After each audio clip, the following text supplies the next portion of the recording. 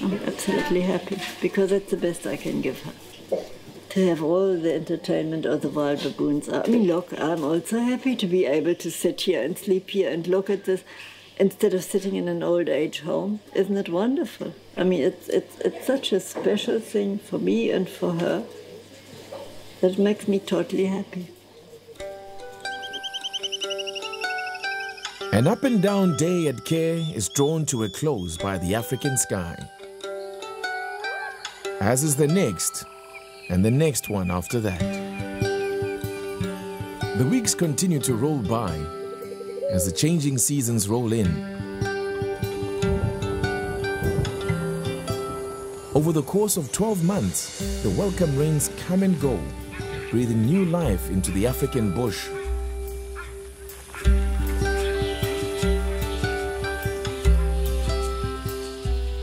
The sun returns quickly to push 1 year into the next. The seasons may come and go, but Stephen does not. His routine remains the same. But tonight, just over a year after Rita and Bobby moved upstairs, everything is about to change.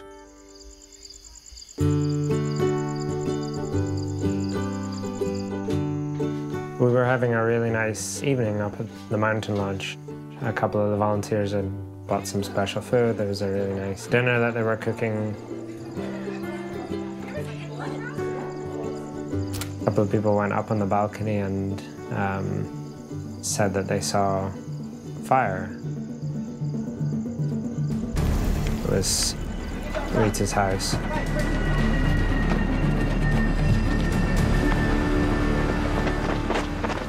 Just immediately grabbed the fire extinguisher from up here and ran.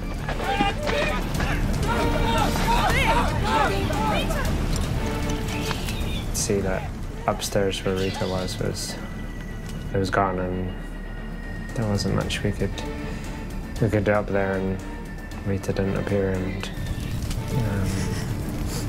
yeah, we rescued what we could. And once the fire was pretty much out, they searched the area where they believed Rita was, and one of the things which was stuck in my mind was that there was a little rat that was underneath her body, and it was still alive, and it was like she saved the rat.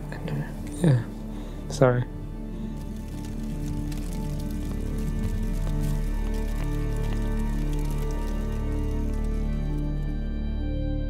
Rita Miljo died on the 27th of July, 2012. She was 81. Her remarkable baboon story ended exactly as it began, side by side with her beloved baboon, Bobby.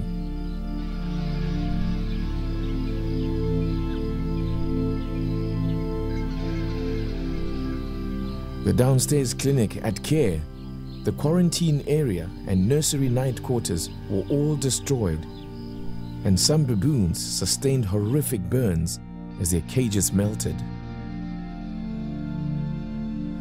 The charred remains of Rita's house now stand ghost-like as baboons go about their daily business.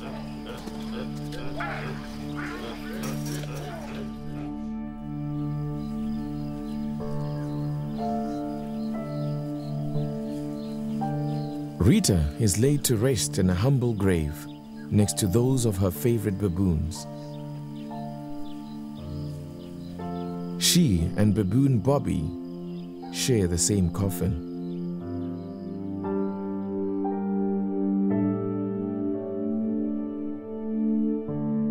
To this day, the cause of the fire in which they died remains a mystery. Rita clearly hadn't finished her work. It's a tragedy that she died in that way, in very much the same way that Diane Fossey hadn't finished her work. But in one sense, Diane's death focused more attention on her work and inspired many other people to continue it.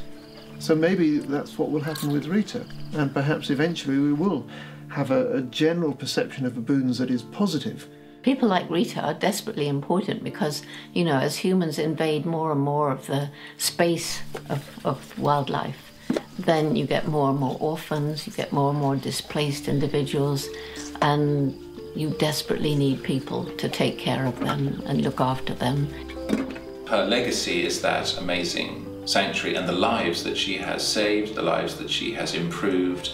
She didn't just rescue them, she returned baboons to the wild. And people said it couldn't be done, that it was madness, that they were mad to do it, and yet they succeeded. Rita's work has to go on, and the baboons need a new fighter for their cause. She only ever trusted one person to take over from her. Stephen is more than capable. With Rita's death on his mind, Stephen comes to a happy place to think and check up on the last of Rita's troops that he released back to the wild. Yeah, just want to see them and make sure everyone's okay. So. The location is kept secret for the baboon's safety. Now free from human reliance, the troop stays away. In this vast wild area of bush, they could be anywhere. But the signs are good. They have definitely been this way. There are baboons in the area, but Stephen needs to identify them to know for sure that they are C.A.R.E. baboons. I can hear them. Yeah, that was Bess. That was Devereaux. That's Chuck. We already had Sally and Ezra.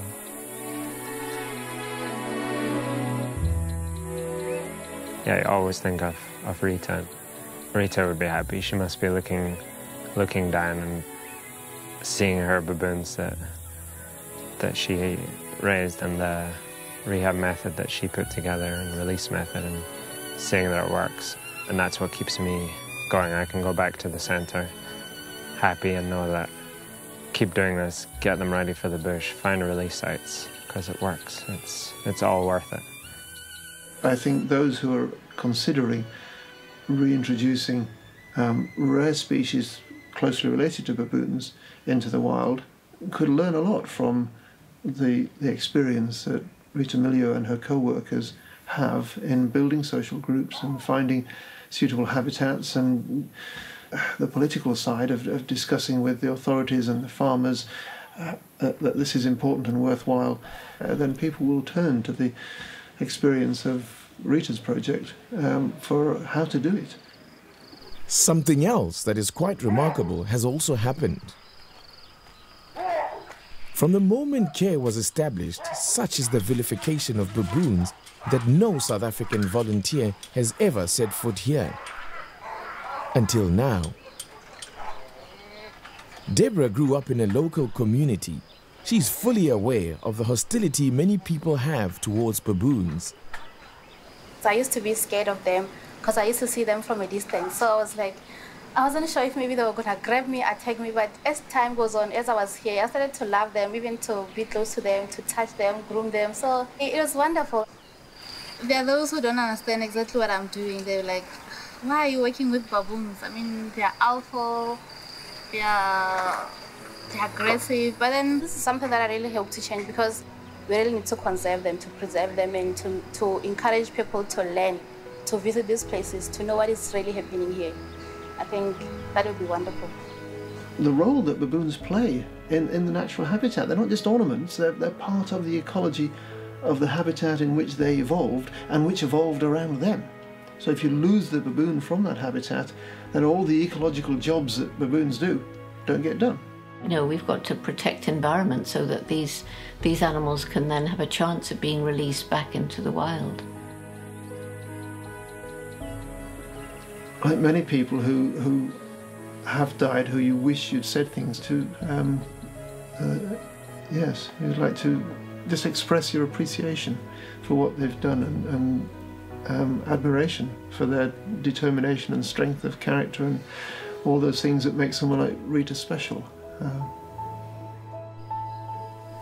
No, there'll never be another Rita Miljo. No, she was unique. Everything put together was unique and perfect for the baboons and for starting this and for care and for baboons. It took someone unique like Rita to start it off and get it going, and now we just have to keep it going. The main purpose in my life to show people that baboons can be beautiful. I think I had a hand in that, and if I only lived for that, I think I had a good life.